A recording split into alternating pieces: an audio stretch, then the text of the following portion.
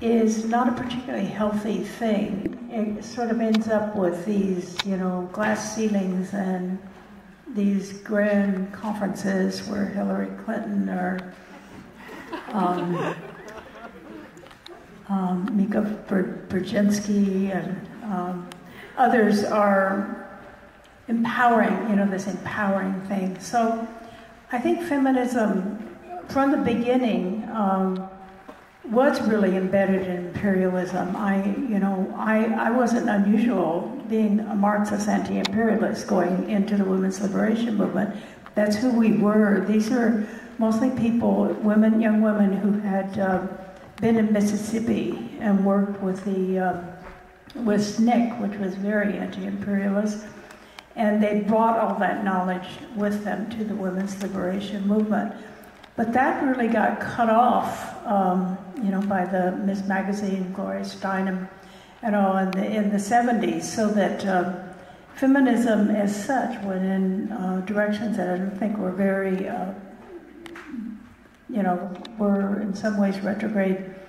So I think we're getting, I do think though, and I'm really happy that anti-imperialism that was set at the time had a thread that continued and is just enormous now.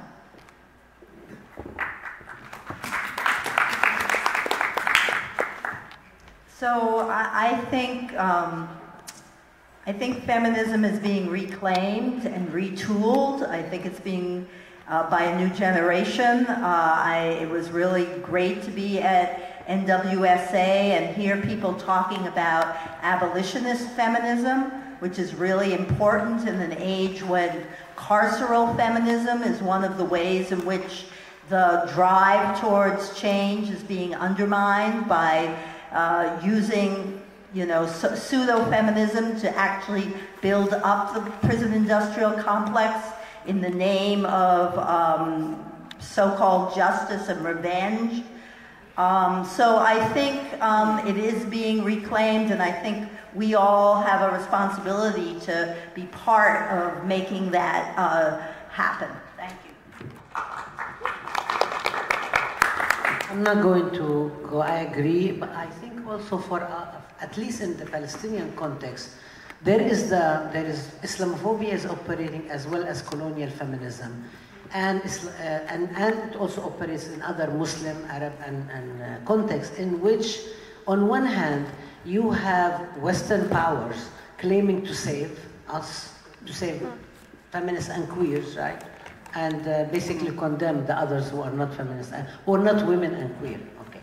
And so the men end up being also sort of like justification for the murder of men, right? And then on the other hand, you have a big movement that talks about the liberation of women that sometimes feel very uncomfortable about the label itself, feminism.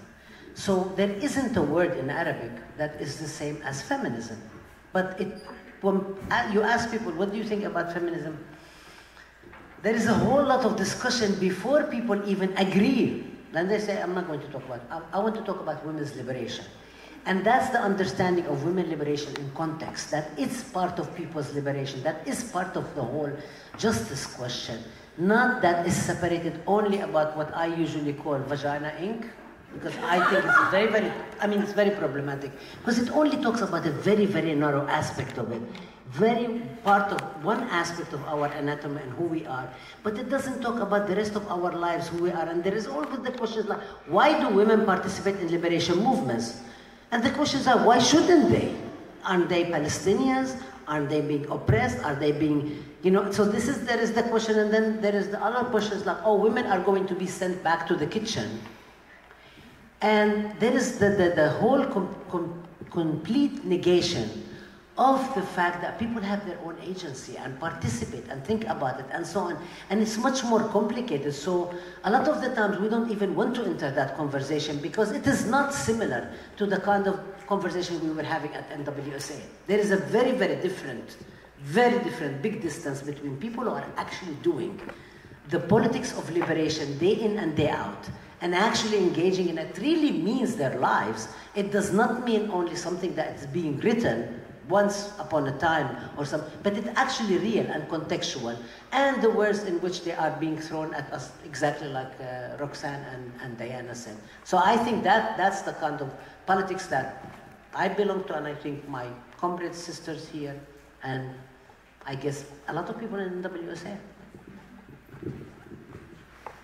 I mean, I would just add that I think there's, it's amazing to see the breadth and depth of women's and feminist organizing and gender-oriented organizing today, but it's also notable that there's a real lack of internationalism. Like, the absence of, Jennifer and I were talking about this, just, we have more information than ever about more countries than ever, and yet there seem to be fewer connections in some ways.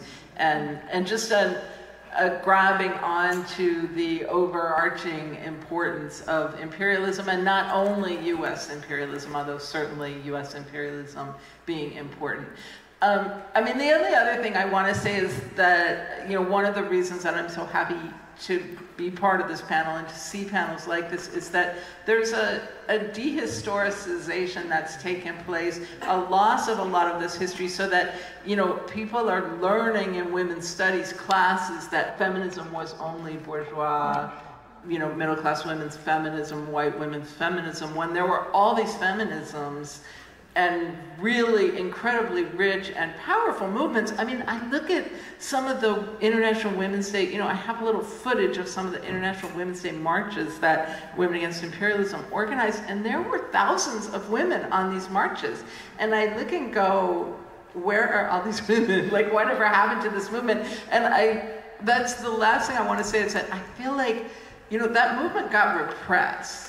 I mean, everybody knows about COINTELPRO in terms of the Black movement and the Native American movement, but people don't understand that there was also COINTELPRO that killed the women's movement, that it wasn't all our own fault. It wasn't just because white women, and middle-class women did this. Yes, but those were also, there was also an intentionality around what happened, and it took a different form. It was about ridicule, it was about shaming, it was about dividing, it was about making women doubt each other, but at the same time, it had the same impact.